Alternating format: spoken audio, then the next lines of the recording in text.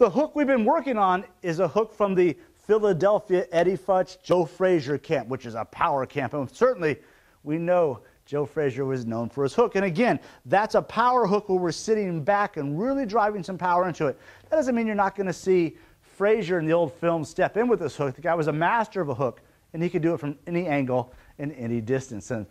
But for our purposes, we call that the Joe Frazier type hook. Now let's go to the Angelo Dundee, Rick Mandris, Muhammad Ali hook. And this is a little bit different.